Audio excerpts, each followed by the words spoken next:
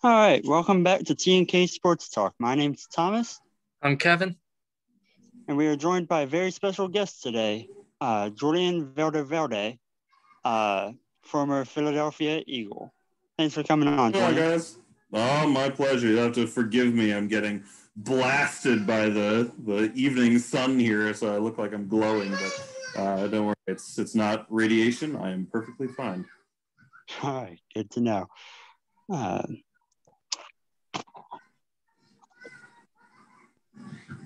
Kevin, go ahead. Yeah, Julian, just want to get to know you a little bit here for our listeners. We understand that you were drafted in 2011 in the same draft that both Jason Kelsey and Danny Watkins were in. Just Right. How was that whole process like, being invited to the combine, participating in a pro day, and just that whole process? I'm sure it's insane. It's it's crazy, but it's a lot of fun at the same time. You really, you get a lot of prep for it from the guys who kind of come before you. I was at the University of Iowa, which is, one of the more prolific offensive line schools. So we kind of had a lot of guys who would hang around or would come back, from the league from years prior. And so you had a lot of people that you could kind of lean on who would give you their perspective on things and kind of talk you through, okay, this is how the combine works, so it's not so much of a surprise for you. Your agent's telling you stuff, the whole time about kind of the way that the process works as well. So your support network around you, you got to have a lot of people who are very knowledgeable about the process, because you don't want to be caught off guard by any part of it. Right? Part of the whole thing is presenting yourself, in this way that makes you desirable to these teams. Not just at the combine, but at your pro day and at individual workouts, and when teams fly you out to places to visit. So being able to prepare for all of that kind of in the same vein that you would prepare for any other game is really important. And I was very fortunate to be in a position to be able to do that. Awesome, man. So you were at University of Iowa. You also played with a couple guys there that made the league about the same time you did, and like Brian Beluga and Adrian Claiborne. I'm sure those guys were able to kind of help you out along the way too. Yeah, playing with them was tremendous. The fact that those guys were those were the kind of guys you had to go against in practice every day, right? Guys like Mike Daniels and Carl and Adrian Claiborne, and playing next to, my 2-year-old's hitting me with the field. Play next to guys, who also then guys like Brian Bulaga and James Ferentz and Adam Geddes, all these other guys who had lengthy careers, some of whom are still in the league. Was a tremendous benefit, and like I said, having those guys to go against every day. And then also having those guys to lean on in terms of coming out of college and what's it like that transition to the league was really beneficial for me. Yeah, because like you said, you really have to present yourself when it comes to showing yourself out to become a market with these teams to be in a position to get drafted. And as a day 3 guy, you were drafted in the 5th round. What's it like watching the draft those first couple of days? And did you have kind of an idea on where you were going to land in terms of which round? Did you have kind of a narrowed down teams that had a interest in you, saying like, if you're here at this point in time, we're gonna consider picking you? Or how does that whole projection work when you're meeting with these teams? Yeah, you have some idea. Your agent's in constant communication with you, so they're kind of letting you know along the way, and you do get a feel. And for me, being a guy who I knew I was going to be mid to late rounds, that was a situation where, like, that first day of the draft, you're just kind of watching your teammates, right? You're watching 4 guys like Adrian and going, all right, I think he's going this round, and you're kind of cheering on your guys. But you get into that second day and you get into that third day and you start, the second day, it's like, okay, if somebody takes a reach, right, like you have to have your phone on you, because like I didn't expect to call that day. It's like you want your phone next to you, because if somebody does call, if somebody has you evaluated higher than you think, then you want to be ready for that. But going into day 3 was really, I had a good idea of kind of the rounds that we were looking at, kind of that 5th, 6th round area. And we also knew the teams that were interested, and that's where your agent can really help you out, is letting you know kind of this list of, I've been in contact with these teams. These ones have shown interest, and, realistically, like, some of them are just playing politics. Some of them will say that they're interested in somebody to try and, get another team off their trail so they don't pick the guy that they want. And there's all these, like, crazy games that they're playing in the back rooms. But you have a pretty good idea of the 3 or 4 teams. And for me, it was interesting because 4 of the teams that we knew were interested in me were picking back to back to back to back. So there was this block where my agent basically, like, at the beginning of the day, we kind of planned out that whole, how that day was going to go, and looked at the draft order of everybody. And we had basically identified this block in the 5th round where it was like, okay, if you're going to go, this is where it's most likely that you're going to go, is in these picks. So that was just kind of, the whole day was kind of a lead up to that. And that wound up being the case for me. The Philly was one of those teams. Alondra, will you please go get that marker from your brother? The joys of children. Ellie Belly, can you go get that marker from your brother, please? Or see if he's drawn on the whiteboard? Yeah, because you got drafted by Philly. Whenever you had that initial phone call, I'm sure you talked to Andy Reid. What was your kind of like first impression meeting him and everything? Andy's a legend, man. And even then, he was a guy who, I didn't kind of know his situation with Philly and what was going on there kind of at the end of his tenure there, at the time.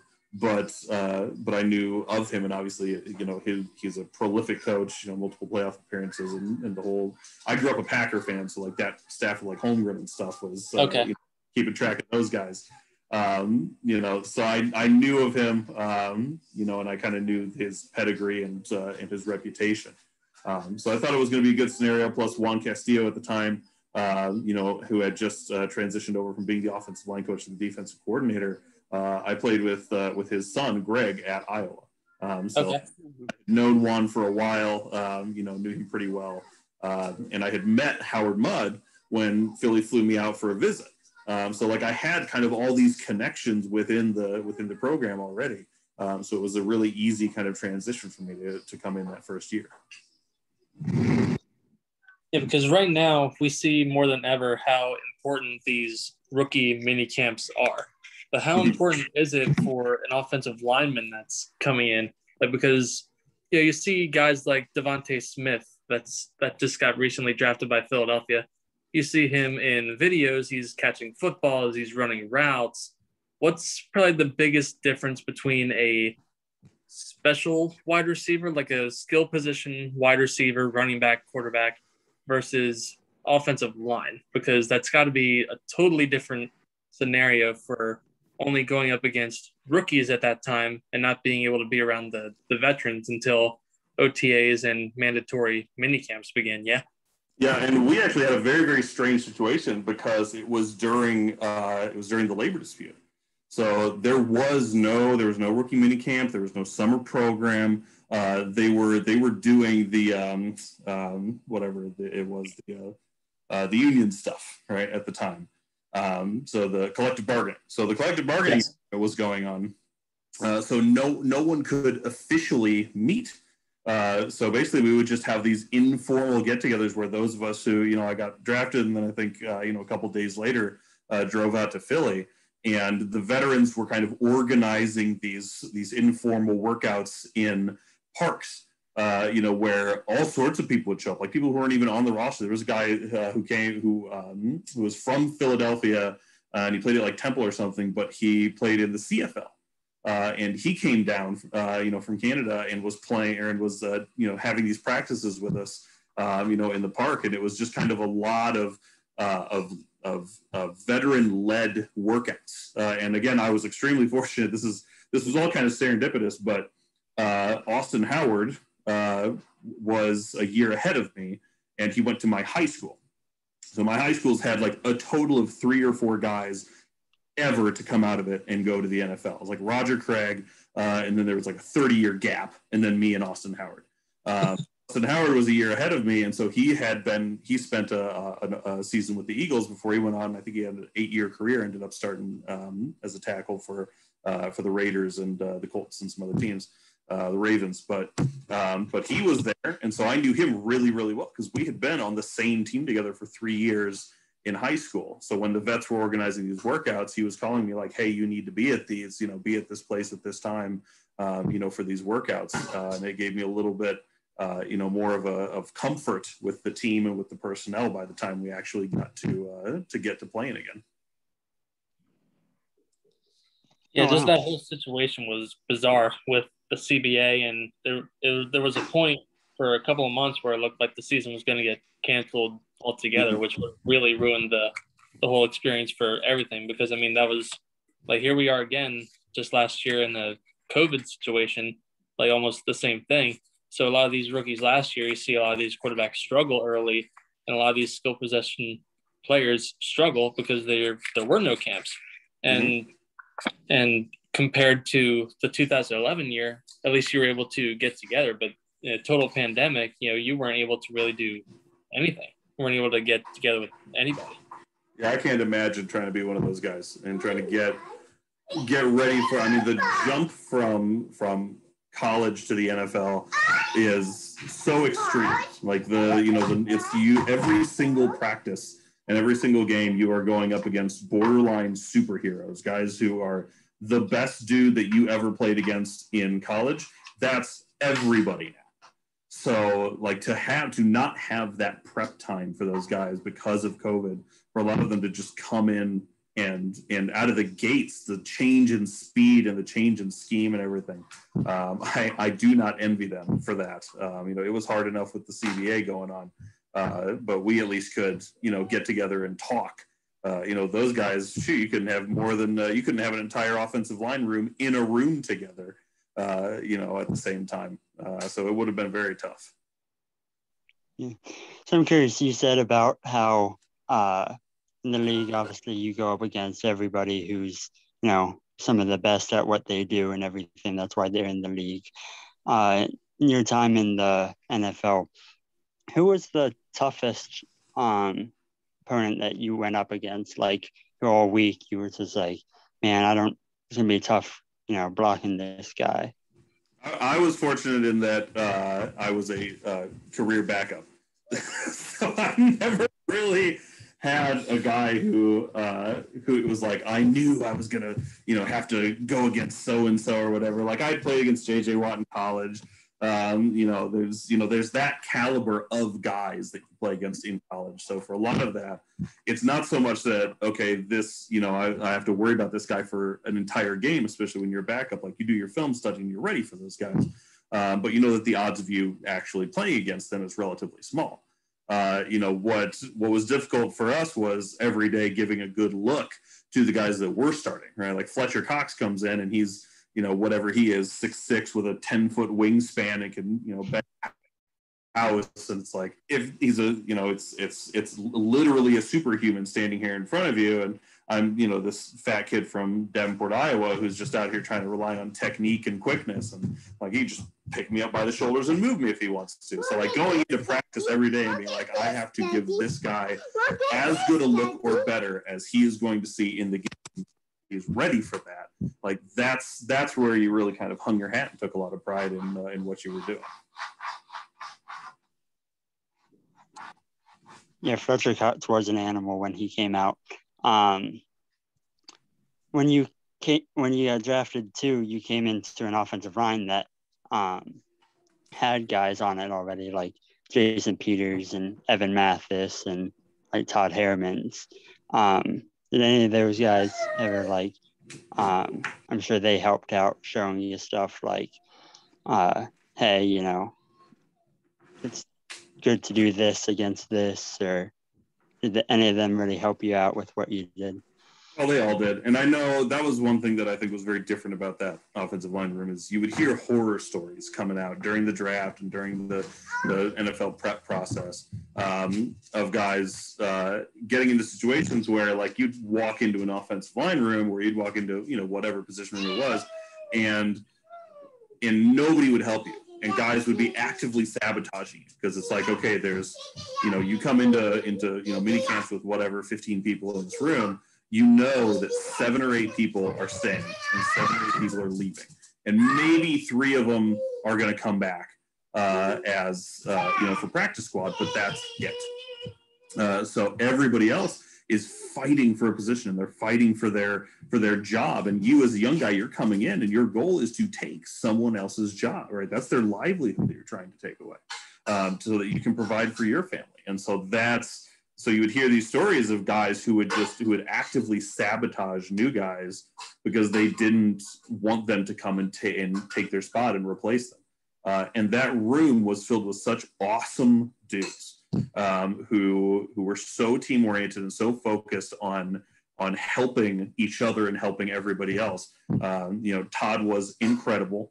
From day one, was just a real mentor and a guy that, that really latched onto you and would teach anybody anything. Jason Peters, if he never played another down and they just kept him in that locker room to be a mentor to the young guys, he would, he'd be worth his weight in gold because of everything that he's able to teach everyone who comes in. It's like having 2 or 3 different offensive line coaches in that room with those guys in there. Jamal Jackson stepping up and, knowing that Jason Kelsey was there to replace him and still putting forth everything that he did and helping Jason and teaching him and coaching him. Like, they were just an incredible room of guys to be around. Yeah, you touch on Jason Kelsey. You had 2 different stints with Philadelphia, one in 2011 when you were drafted, and then starting again in 2012 through 2000. Was there any sort of was there any sort of an immediate character change that you saw in Jason Kelsey from his rookie year towards the middle of your second stint, for sure. 2014? Oh yeah, Kelsey was a completely different person. I'm going to keep for a second so we can get this kid a pacifier and something cold to chew on. I know my kids. So yeah, Jason Kelsey was a dude who just, my camera just cut out. When he got in, and we were all just kind of trying to survive. There was no practice, there was no OTAs. It was just coming in and swinging for the thing you had. And so, he was a quieter guy that year. Went around, did his job, and that was about it. By the time that 3rd and 4th year rolled around, he just completely came out of his shell. Totally different guy. That's the Jason Kelsey that you see today, right? The one who dressed up in a mummer's outfit after the and gave that great speech and saying, no one likes us, we don't care. That's the Jason Kelsey that kind of developed over those first 2 years. I think that's who he really is.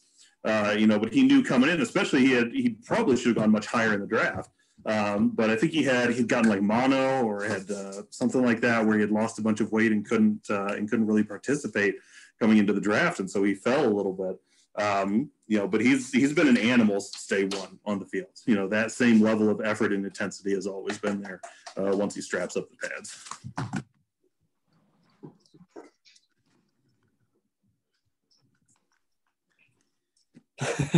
Go ahead, Thomas, if you want to touch on more Jason Kelsey, if you want to.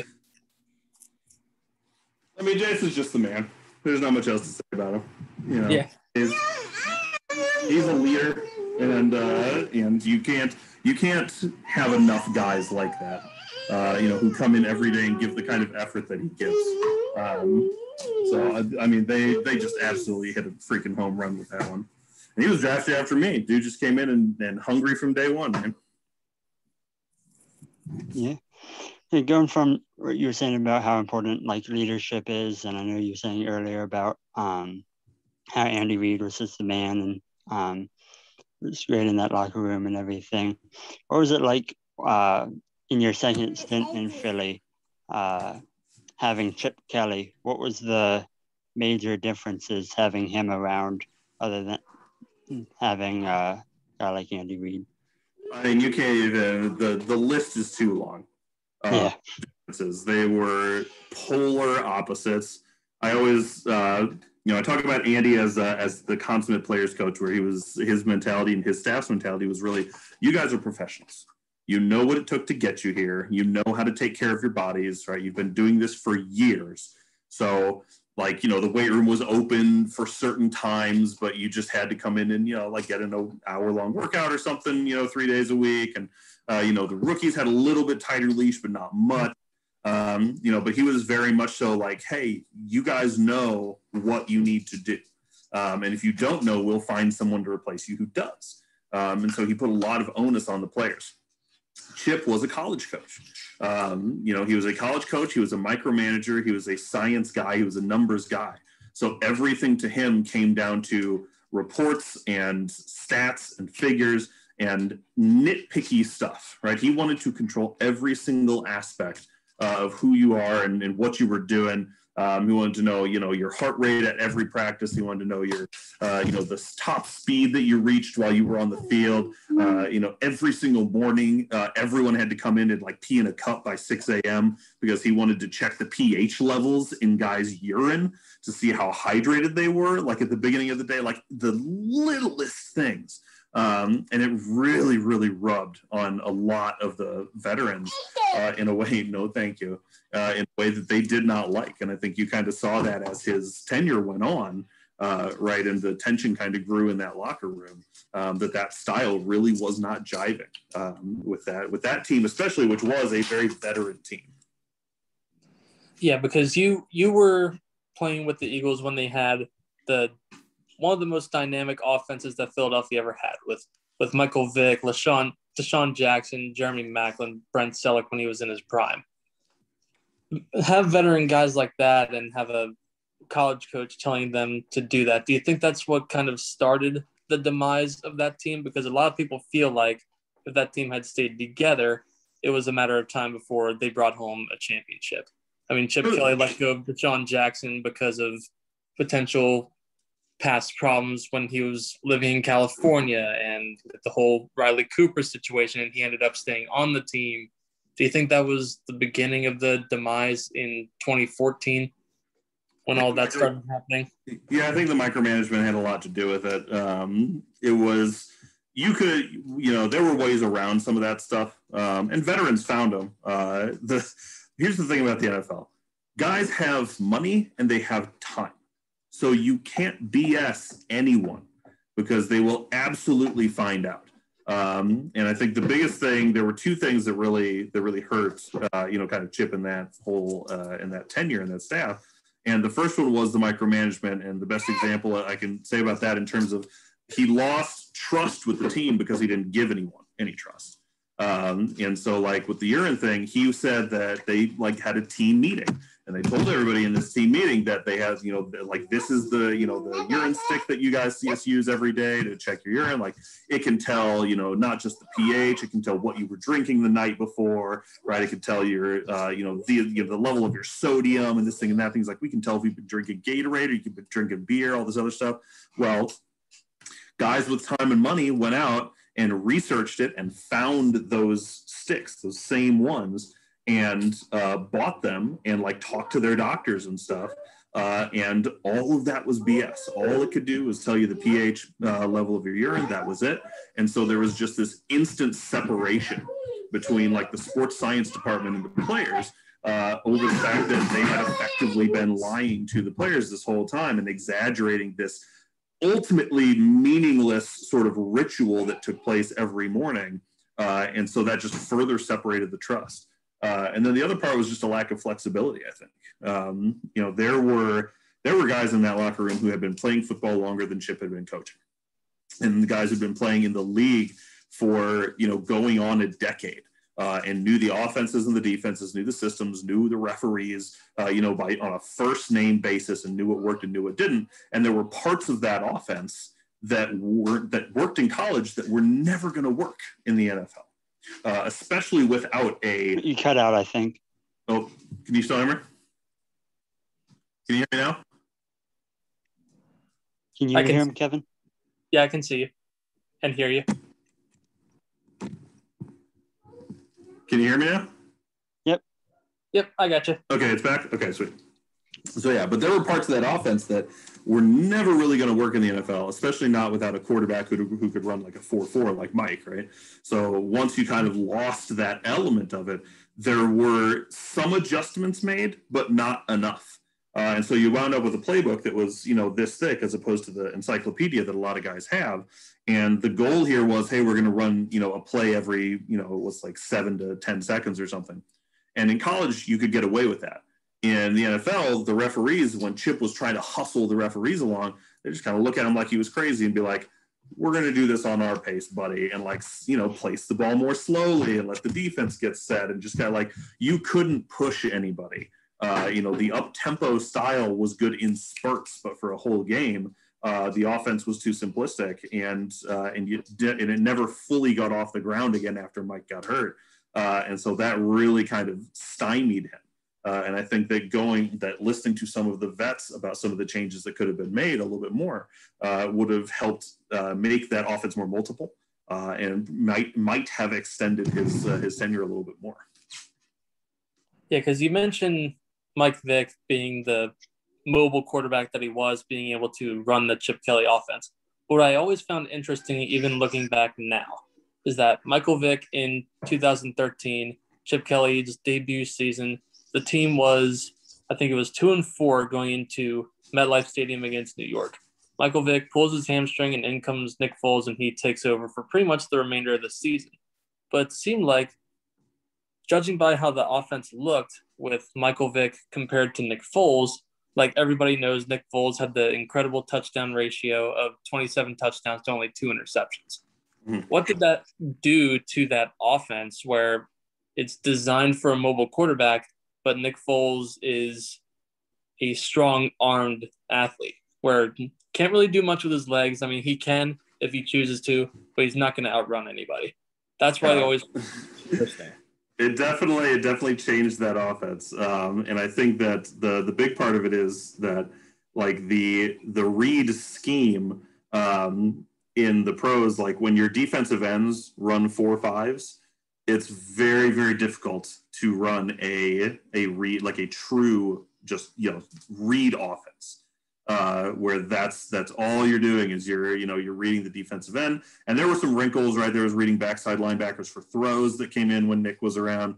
You'd read defensive tackles instead of that. You'd have tight ends slice to the backside and pick off the end man on the line of scrimmage.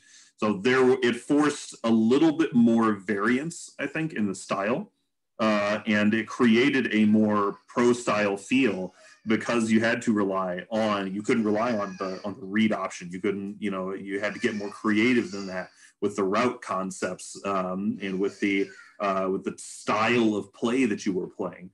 So the normal play calling that I think Chip was so very used to, he had to make an adjustment there. And Nick is just a guy who, first of all, I love Nick to death. He's genuine, he's real, he's exactly what you see, out of him all the time. So he had a very different demeanor about him, and a very different sort of attitude. And obviously that skill set played better into kind of the style that Chip's offense was being forced to adapt to when it moved into the NFL. I take you guys with me again. I'm sorry. Normally my 2-year-old just sits and hangs out when I'm doing something, and right now he's very upset that his mother is not here.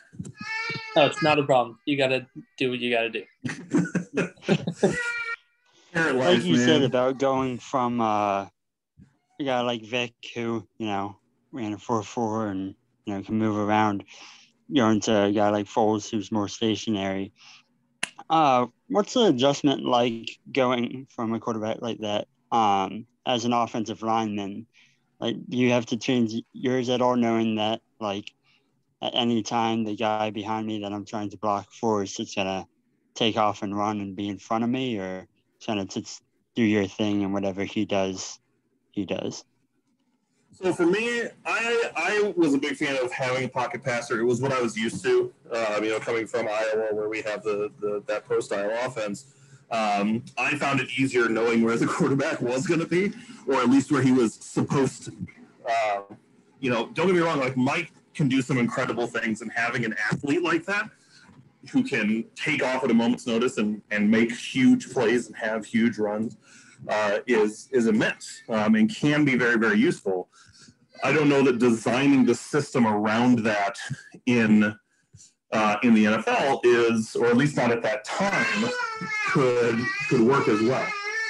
You've got an evolution to play calling that kind of takes place over time, and now we have 24, right, running quarterbacks in the NFL who are capable of doing that, just taking off at a moment's notice and running.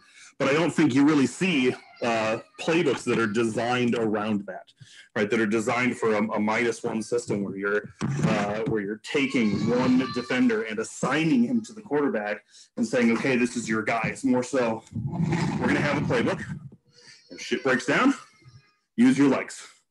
And that was not the Chip Kelly style was. The Chip's playbook was designed around math, right? And putting yourself in a position where if you were +1 on the front side, the quarterback had to account for the lack of a person on the backside and pull and run. But everyone in the NFL is so fast that guys would just make that up, right? A linebacker who took 2 steps in the wrong direction, he'd make that ground up in less than half a second. And suddenly that window that in the college world was this big was only this big in the NFL. And so the plays never really got off the ground. Yeah, you mentioned former players. This is another thing that I often wonder about. You're out of the league right now, but what is the relationship like with former teammates? Like, do you still have connections with them? Like, do you still reach out to them? Like, what is the contact like? Do you still have a conversation here and there with a former teammate like a Todd Harriman, like a Jason Kelsey, or anywhere else that you had played in the other league that you were in? To a certain extent. There's definitely still guys like from my college days that I keep up with very tightly. It's more so you get close to people, who are in a similar situation to you. So whereas like I don't really have much contact with Jason anymore, me and Todd will tweet at each other every now and then, or Jamal or somebody like that. But for the most part, like the guys that I still stay in some semblance of contact with are guys like Dallas Reynolds and Mike Bamiro, who were other, practice squad guys or, late round picks or, guys who like, was roommates with Mike Bamiro and Nate Menkins. So, those are the guys that I spent a lot of time with. And so they're the guys that I knew best then, the guys that I still know best now.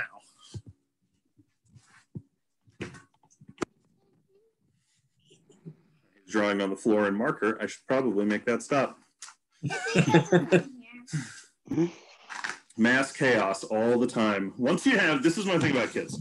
This is my advice for both of you. Since neither of you have kids, right? Correct. Okay. So never have more kids than parents. All right. When you have one kid and 2 parents, right, it's double coverage. You can stack one over the top. It's really hard for that kid to get away. When it's 2 and 2, now at least you're in man coverage and everybody's accounted for. Once there's 3 of them and 2 of you, you're in zone coverage all the time, and somebody will always get open eventually in a zone. It's just a matter of time. So that's where you got to be really, really careful with these. How many do you have? We have 3. 3. Yeah. It's always in the zone. We have an 8-year-old, a 5-year-old, and a 2-year-old. You got no one playing nickel right now. Stop. And this one, the 2-year-old is demanding my attention. It's going to hit me with this fly swatter. I can tell you. Yeah, there it goes. See? You can see it in his eyes. I can see it in his eyes. Digging more into your past, like, because it shows that you are a very well-rounded athlete. Like, you were participating in the 2000 Williamsport Little League World Series. Yeah, we see that every summer on ESPN and ABC, how much of a big deal that is to those kids and the parents like that are there for those kids. Just what's that whole experience like for us, for me and Thomas living in Pennsylvania? every year it's such a huge deal. I mean, there was a town, Redland, that won the United States Championship a few years ago. Mm-hmm. And Harrisburg, our local AA affiliate to the Washington Nationals, like threw a parade for them. Like it's a huge, like it's a huge deal here in like especially the Harrisburg area. So you as a person that participated in that event, what is that whole experience like as a young player taking in that experience where all the eyes are on you, the TV cameras are there as a kid, and you're starstruck, I'm sure, no? It was really cool. I think it's way cooler now than it was then, which is a weird sort of like, for me, it's cooler now than it was then, which is kind of weird. At the time, we were just 12-year-old kids, right? I hung out in the dorms and read Harry Potter and played, Mario Kart 64 and ping pong with the kids from Japan. I had a couple of teammates who met a couple of girls who lived there, and they would, go around, to the, going on little dates or whatever with these, these girls from Williamsport that they met. For the most part, we were just there to play ball. And we actually, at one point, we got to meet Kevin Costner because of, the movie Field of Dreams and whatnot. And yeah. I had never seen Field of Dreams. I had no idea who this guy was. Like, all the parents are, oh, it's Kevin Costner. I'm just like, who is this old guy? Like, I had no idea. So for me, it was more like, it was cool to be there. But it was cool for me to be there because I got to play more baseball. Because my season wasn't over and we still got to play. And we recognized that there was some significance to it. Like, we were the last teams that did the 8-team format before they switched to a 16-team format. So like we got to keep all of our jerseys and stuff, which they said like normally you get to give those things back at the end and they wash them and they use them for next year. So we got to keep our jerseys and stuff, which is cool.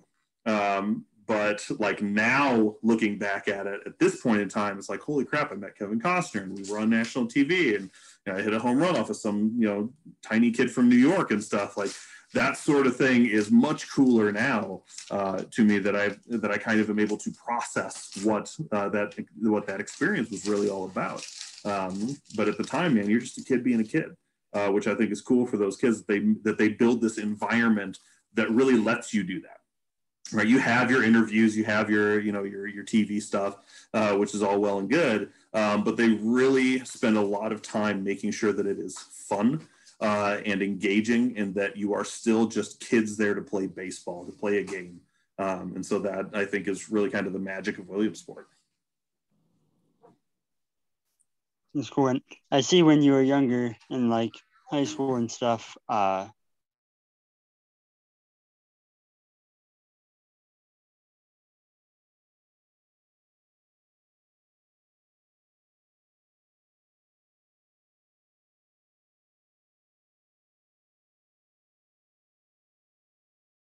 Then, or I think football or track, and I throw track in the mix because I gave up baseball for football. I always thought I was going to be like growing up, after before the League World Series and then after it too. My passion was football or was baseball, and so I always kind of thought that that's what I was going to do. So getting to high school and really kind of learning, I like to hit people more than I like to hit balls, made that transition pretty easy. But football was always, I had the most fun at football in the games, but like track practice for us as a thrower, track practice is very, very different, or was at the time, right? There's no, we had a guy named Tim Erpelding, who was a coach, and there was no running. There was virtually no lifting. He was, most of our coaches were like volunteer guys. The runners coaches knew what they were doing, but like our practices, this is what made it fun. Cause again, I'm a high school kid, right? My focus is very narrow. And so from day to day, I was like, you'd go to track practice and we'd throw for half an hour, and then Coach Erpelding would bust out his portable grill, and we'd throw down some burgers and some brats and let the smoke waft across the field, which is where the long distance runners, when they got done from like their 5-mile run or whatever, they'd have to run through our grill smoke to get back to the track. And we thought that was hilarious. Like that, that was like, okay, the quintessential high school audio experience. cut out again. Shoot. Am I back now? I can see you and hear you. Maybe. I can see you and hear you. Okay. There we go. Okay, so at least one person can see me here, which is good. But yeah, that for me was the quintessential high school experience. Football was, first of all, we were terrible at football. I was very, very good thrower. I was 2-time state champion in shot put. Football, we won like 3 games in 4 years. Our high school football team was hot garbage. So the fact that we had, two guys play in the NFL, like I think 4 total guys play in college, we had talent. Our track team was stacked. We had athletes coming out of our butts.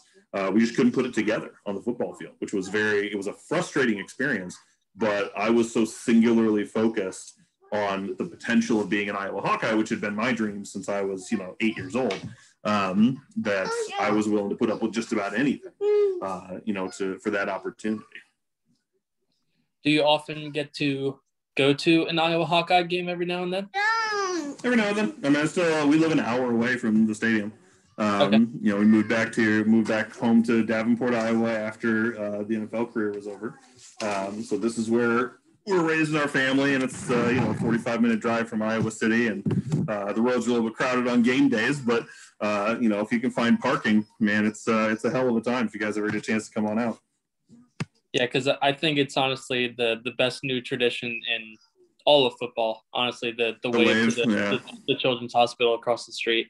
I think that's the coolest new tradition that's been introduced. And you see all of these new football players going and visiting these kids who are fighting for their lives and deserve to be celebrated the way that they do. And you see these great young men that are coming through college that are making time for these kids where they need that glimmer of happiness in the span of the most difficult part in their lives. So, I mean, that's I think the best part about seeing Iowa and seeing a lot of Big Ten games